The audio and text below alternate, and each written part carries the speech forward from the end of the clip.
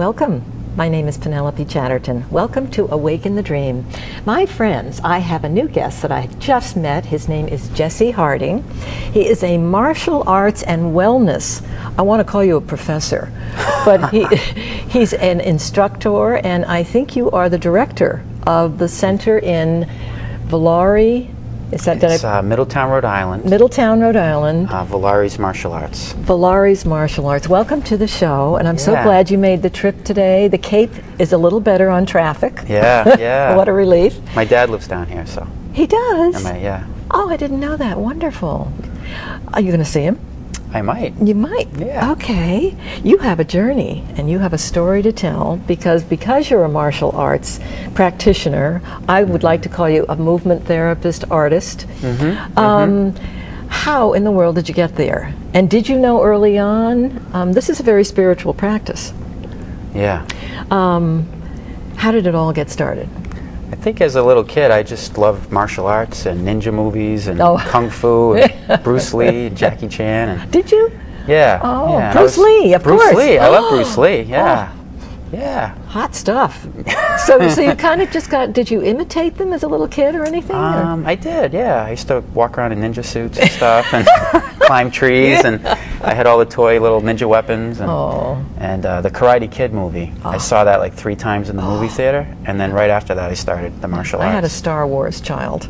Yeah, me too. I was a Star Wars child, the Jedis. Oh, yeah. So you really just had this attraction. Yeah, it's been a passion since I was a little kid. Now, was there adventure to it, or were you sensing the healing part, or all of it? I think there was always that sense of the spiritual aspect of it that really drew me in. Yeah. You know, the Jedi and the Shaolin, the Shaolin Temple, and you know, all the philosophy and. Just, All right, early on, did you have any training? Did you tell your mom, I want to study, I want to go? Yeah, well, after the Karate Kid came out, I had a good friend. His name was Patrick, and his grandmother brought us to the karate school, and we went for a while, and I got really into it. And then he decided to quit, and then I ended up stopping because of that. Oh, what are friends for? Yeah, and then I ended up going to Billy Blanks, who became famous for Tai Bo. Now, what is that? Well, he had a school in Quincy. I grew up in Quincy. Okay. So I went to him for maybe a little less than a year, but then he became famous, which was kind of cool to see him. Oh.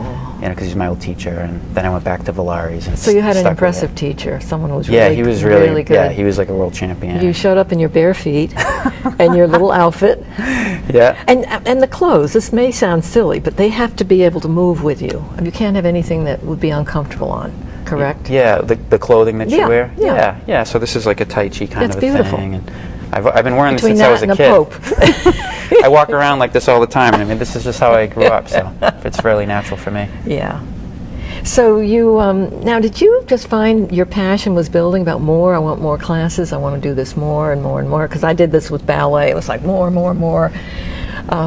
Did you just keep building, doing more, and finding it a routine? And it was just something deep in my heart and soul that like it just drove me. Like I was called to it so strongly that like I would do it all the time. Like I just couldn't imagine my life without it. At home, your mother would catch you? Yeah, I have a lot of funny stories actually, my ninja days. You said you like slapstick? I love it. And my mom's over there watching, so I could tell you this funny story. Don't listen, Mom.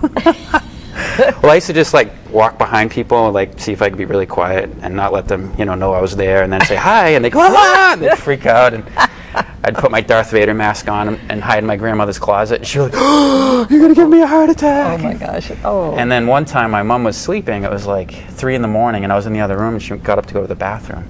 So I snuck into her room and hid myself flat under her pillows. So she comes back in, she's tired, she comes into the bed, puts her head down, and I'm just laying there, I'm waiting. And then I went, ah! She jumped out of the bed, the covers went everywhere. Better your mom than me. So I was just, a mischievous, having fun kid. And, but I have lots of stories like that. When I first met you, I could just tell immediately how pleasant and easy you were, and that you were fun. Yeah. Immediately, my fun genes went, no.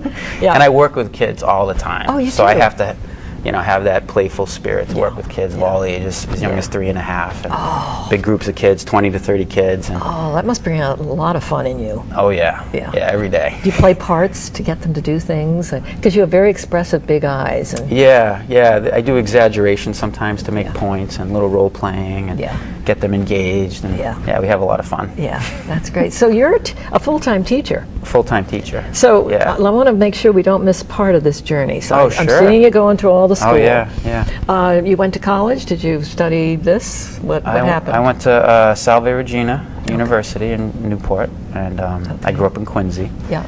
I went to Boston College High School with the Jesuits. So I'm picking up a Catholic background. Yep, I had a Catholic background, but also a spiritual background because my aunt is Vicky. Who's Ah, good friends with you with the Reverend Course Vic. in Miracles. Yes, so yes. Growing up, there'd be these huge Course in Miracles events and parties, and I'd be sneaking around in my ninja suit and hiding in the bushes.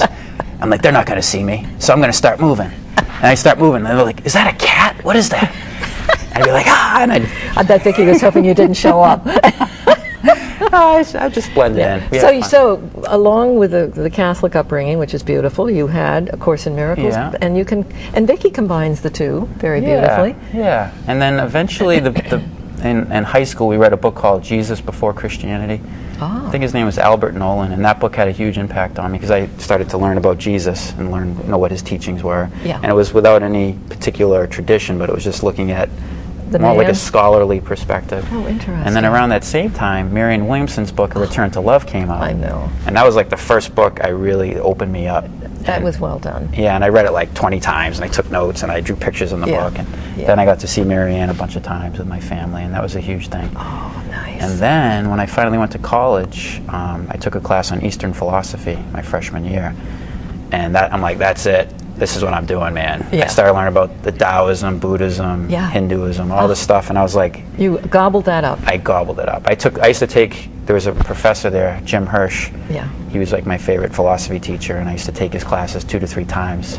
Just because I was so enthusiastic. I would just, audit them, just sit in. Yeah. And then I eventually became the head of the philosophy club for about 3 or 4 years, and we'd have guests come in, and I would facilitate. And just had a passion for all this stuff. I had that same hunger with world religions. I mean, the exact same feeling you had. I couldn't do it enough. I wanted to repeat it and repeat it and repeat it. I could see all the similarities and the links between all of them. The personalities were different. Which I think is true. I mean, you start to see the common threads and where they all agree.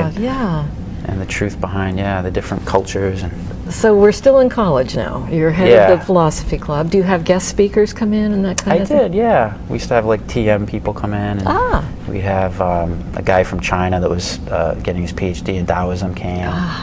We'd have different professors come and we'd talk about all kinds of stuff. And it was a lot of fun. I found the attendance was low, so if I said, we're going to talk about God, but then I'd write and sex, I'd have like tons of people would come. Or I'd say, free food, sex, God. Come on in. Winning trio. Is that the Holy Trinity? Oh dear. I got creative. You did. To get people to come in, but then we'd be talking about all these things, and we'd have a lot of fun. And the other thing in college I did, which was kind of funny, is I had this underground kind of radio station through the voicemail system. Because back then we didn't have cell phones. It was in the 90s. Hard to believe. I know, isn't it crazy to think back before there were cell phones? And that was only like 20 years ago, maybe 15 years ago. Okay, yeah. So I found a way to hack into the phone system, and I found these distribution lists, and I would put people on my list. Put me on the list, and I'd send an inspirational message every day. Like a quote from a movie, or just an inspiring thing, or just joking around, or hey, I'm with this guy, and we're doing this thing, and more and more people wanted to be put on the list. Before you know it, I had like 200, 250 people on this list. It's like this underground thing. And the funny story is, I crashed the entire phone system at the college. Sweet. Because I overloaded it so much because the kids would move from a room and I'd still keep sending the message, and it started eating away at the memory. Oh my God. So I got a call from the I think we had to send somebody. The phone system wasn't working, and the telecommunications lady's like, "You destroyed the phone system. What if there's an emergency? What did you do? Oh my God, I can't believe this!" And she was like freaking out.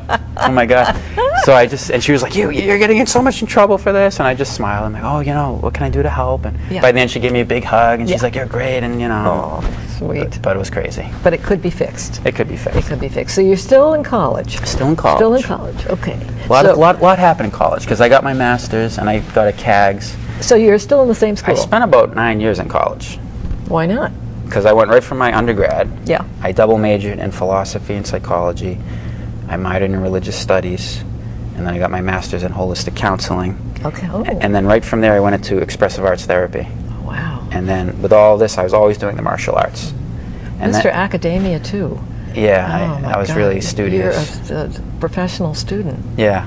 And I'll then- bet you'll be again. Yeah, it's do we ever learn? I mean, and stop learning, You right? don't. No, there'll be something that'll crop up that you'll say, I have to add to my, Yeah. You're always Resume. learning and growing, yeah. And then there's some mentors in the martial arts. John Fritz is still my mentor. Had a huge influence on me. Yeah. He's a 9th degree black belt, and he's taught me a lot of the Tai Chi and Qigong and the internal healing arts, and Yeah. a bunch of other people that really And inspired your me. mission was just so obvious, wasn't it? Yeah. Yeah. It was probably stamped right here. I've always followed it as a Yeah. vocation, follow your bliss. Yeah. That is, we have to tell our friends now. Let's say that again. Follow your bliss. Follow your That bliss, and all the is- doors open. All the doors open. Do what you love. Yeah. Don't do what someone thinks you should do, Yeah. or what Dad did, or And what staying runs true. in the family. Yeah. Stay true to your purpose, Yeah. and everything comes to And you. then everything works out and unfolds, and then life happens to you when you do that. Then things come to you, and you say, "Aha!" You keep getting those wonderful suggestions. You must chuckle too when you get them, the way I do. I think, "Okay, it's nice to be guided." Yeah, and to see that, and to recognize the grace that's always happening. Always. Just tuning into it, Yeah. trusting it, even when you're in the dark and scary times. Yeah. Yeah. Those are good times too, dark and Yeah. scary times. Yeah. I mean, yeah. And that's the warriorship in the martial arts, is to Yeah. have that knowingness inside. Yeah. So are we still in college? We can go wherever you want. Well, are we there did- 9 years? There was you a got, lot you in got college. a double yeah. master's, holistic counseling, and I'm trying to just follow this. Follow the thread of it. Follow the yellow brick road. Yeah, and then I got involved in knife fighting. Knife fighting. Knife with knives. Oh, knives. Knives and sticks, Filipino-based stuff with Tom Sodas Wow. and the Amok system, and I've been doing that since Now you can't get 99. hurt, can you, with those things? They're not real We knives. have different types of equipment for different types of training. So if we're going to spar really hard, we'll use foam. If we're going to go, Rubber knives. Rubber doesn't work so good because they bend. But we use all kinds of stuff, aluminum, So plastic. nobody can get hurt. Pain, not injury. That's the motto. I mean, when I see that, a flash in my mind sees them almost juggling a little bit. Do you get Juggling knives? Do you do that? Do you know what I mean? Maybe I'm thinking of a Sometimes the circus. knife falls and you catch it. Yeah, no, I'm thinking of a circus where they come out. Oh yeah, and then they throw the thing at so the lady that's not what you're spinning. talking about. You're talking about fighting. More combative. Combative. Defending yourself against somebody that would have a knife or a weapon, and then learning to use different types of weapons. And Okay. it's an art form, but it's very practical too. Yeah. It's fun. Yeah. Okay. Yeah. So that added to your resume. Yeah. And where are we now? Where do we want to go? Well, are we still in college? Or are we out now getting a job? I guess I'm trying to It follow. kind of segued because eventually my instructor retired, and just as he was kind of retiring, I ended up taking over the school. And so then it just kind of flowed to me. And he started the school in 1985 Oh. on the island. And Fred Villari started his first school in 1968 Okay. in Waltham, Mass. And I think there's over 200 to 300 locations all around the country and Canada over many years, Oh. the Villari system. Ah. And my teacher started his location in Rhode Island, where I am, in Middletown, and then Yeah. I took over around 2001. Okay. Well, no, 2003 officially. Okay. But yeah, So you are director. director, chief And instructor. chief instructor. That's the title. Yeah, yeah. Sweet. I looked at your website, which I hope our friends will, because we Oh, have sure. it on our show. Why don't you tell us what it is again, your website address? Okay, it's Villaris-ri.com, and All it's right. also VillarisMartialArtsCenter.com. .com, We have a okay. couple different ones, but those Okay. two will get you there. Okay. All right. Yeah. So now you are a full-time instructor. Correct? Yeah. That How was another full-time is chapter. full-time? I mean- Full-time is like Ugh. at least 40 classes a week or more, Wow. private lessons, teaching kids. I teach at senior centers I've been do you? teaching there since like the late 90s. The senior centers? Yeah, Tai Chi and Qigong. Oh, good. Perfect. Yeah, they're really popular classes. Yes, they are. 20 to 30 students sometimes or more. Do you do any defense for women or anything like I that? do those too. Yeah, women's self-defense classes. Yeah. Okay. I've been trained in a whole thing called Managing Criminal Assaults. There's a whole website on that. Really? And that's teaching pre-fight technology for the things to say and do, and how to posture yourself if somebody were to approach you to assault you, and just so you can feel good about declaring your space and what to do. Jesse, spirituality just takes so many beautiful. There's so many mediums, but I mean, you are a spiritual being who is doing your work through movement and trainings, and you're a teacher. Now, I just think teaching is key for all of us. I think we are all teachers somehow. I think we all need to feel better living in a world that it looks like it's a tough world. For us to be sharing our truth, and 2 and 3 gathering together is the way to go. It's a way to get through here. It's a way to make it work. Yeah. So you found your way. You found your mission. Yeah, it's really rewarding work, you know. You think you'll be at the studio for a while? Yeah, and we're actually in the process of expanding the school. So there was a hair salon next door, and they moved out. And by no accident. By no accident. It was all divine timing. I'm watching it all happen. And so now we took down the wall, and we're making it bigger and newer, and we're going to look to make it more of a holistic center as well. Offering maybe counseling and maybe life skills coaching. Okay. Potentially massage, more meditation, maybe having workshops and things. Yeah. Do you do yoga? I do Taoist and Tibetan yoga. Yeah, and Qigong. Okay. And some traditional yoga, but it's more the Taoist, Chinese, and Tibetan flavor. Well, you know what's so beautiful when I think about a spiritual practice? I mean, you go into a church and there's beautiful atmosphere, or there's Gregorian chant, or there's a smell of incense, and you walk into one of your studios and there's a beautiful, I don't know whether you have sound or whether it's just people take their shoes off and come in quietly and prepare themselves to be in sort of a church kind of thing. Yeah, like a temple. Like a temple. Yeah. That's what it feels like. Yeah. So that's a way to express your spiritual practice. Absolutely. Yeah. So when what does it feel like? Because I have taken some classes, when you're all moving together in sync. I mean, it must be an amazing feeling with the energy going around the room. Yeah, it's like the entrainment, you know, when birds fly together or fish move together, and you're all tapping into this Tai Chi field effect. Yeah. And in China, I think they did research where they have large groups of people doing the Tai Chi and Qigong, and people in hospitals, they heal faster. You know, like when they do the large groups of people meditating, crime rates go down and people get out of hospitals sooner, and there's this vibration and healing that you step into. It's very sacred. And and there's something about doing it in a group, in the community.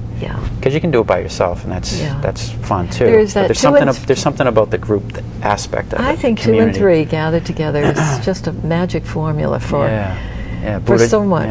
Yeah. I was going to say Buddha, Dharma, and Sangha. Yes. Yeah. Which is the same. Yeah. But being together in a sacred space. I don't know. Do you find when class is over, you're in a zone for a while? Or do you have to sort of pull yourself into another space? I mean, do you work with your own energy this way, coming in and out of a class? What does that feel like? Yeah, that's really good. We encourage students at the end, when they're really feeling peaceful and entering into that alpha state, and there's that just feel-good energy. Stay away from the cell phone. Well, to just stay in touch with it. Okay. And not lose connection to it, even if it's a very small percentage, and that's part of the training, so that it becomes sustainable. Yeah. One of my teachers taught me that we all go through cycles of remembers and forgets, or feeling like we're in flow, and then feeling like we're in struggle.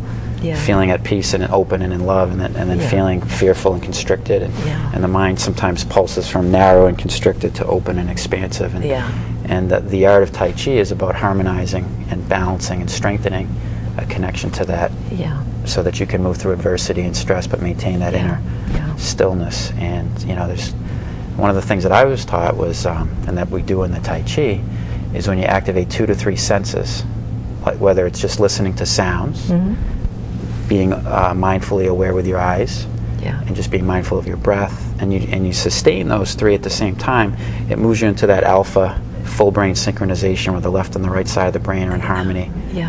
and it puts you into this active state of meditation. Yeah. And that's really that place. That's the place that we go in Tai Chi. It's it's the natural mind in the Buddhist tradition, right?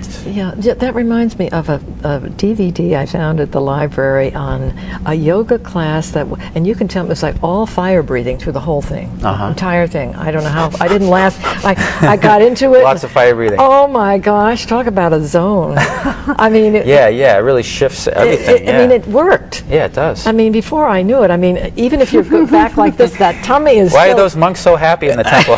They're getting high out there.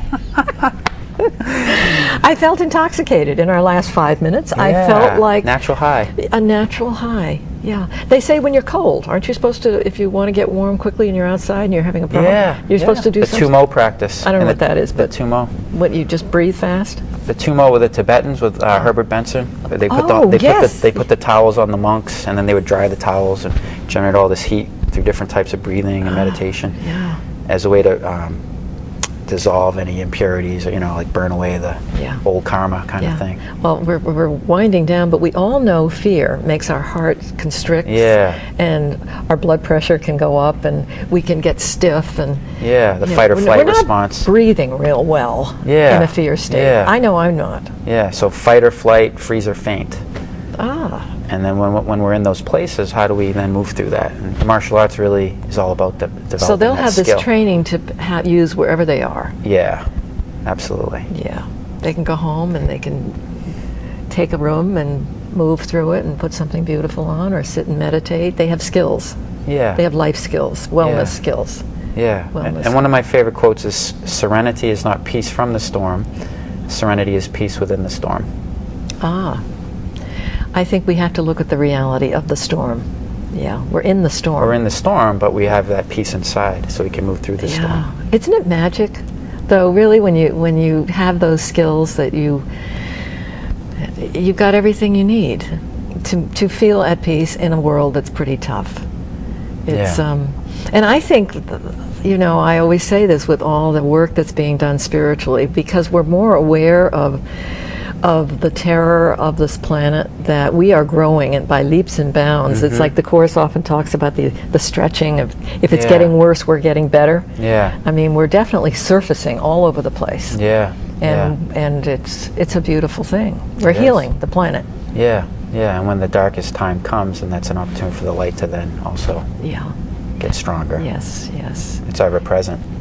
Well, I'm so sensitive that I often will say, when I see something or hear something on the news and I feel myself like this, and it's like I need to read something beautiful, or find a way to calm myself down and know that there is healing, and that we're on our way. But I have to say farewell because I'm checking out.